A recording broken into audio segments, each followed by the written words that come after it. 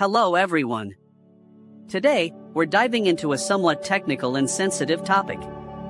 We'll be discussing Computrace, also known as Absolute, and how it can be removed from your computer's BIOS.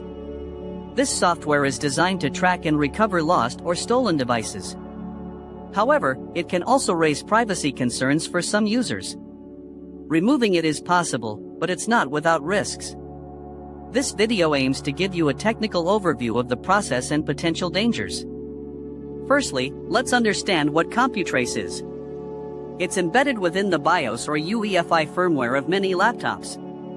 It can survive operating system reinstalls and even hard drive replacements. It works by phoning home to a monitoring center. This center tracks the device's location and activity. Removing Computrace involves modifying your BIOS.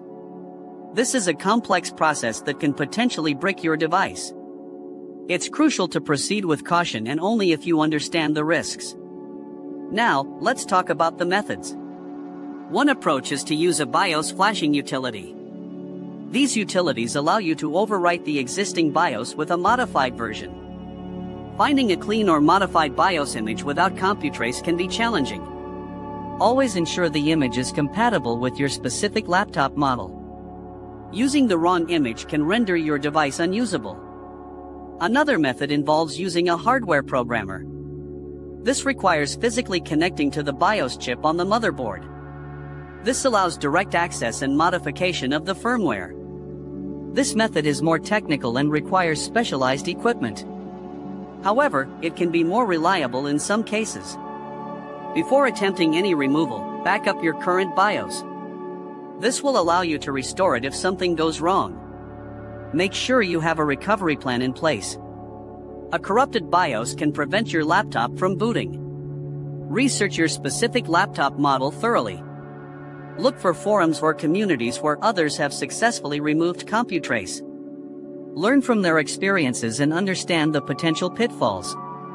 Carefully consider the legal implications. Modifying your BIOS could void your warranty or violate the terms of service. Be aware of the consequences before proceeding. Finally, understand that removing Computrace doesn't guarantee complete anonymity. Other tracking methods may still be present on your device. It is important to note that removing Computrace is generally not recommended unless you are experienced with BIOS modification and understand the inherent risks involved. It's better to disable Computrace in the BIOS if possible. If you're uncomfortable with any of these steps, seek professional help. A qualified technician can assist you with the removal process. Remember, safety and data security are paramount. Choose the method that best suits your skill level and understanding. Modifying the BIOS should only be done as a last resort. Thank you for watching. I hope this video provided a useful overview of removing Computrace. If you found this information helpful, please leave a like. Consider leaving a comment below with your questions or experiences. Your support is greatly appreciated.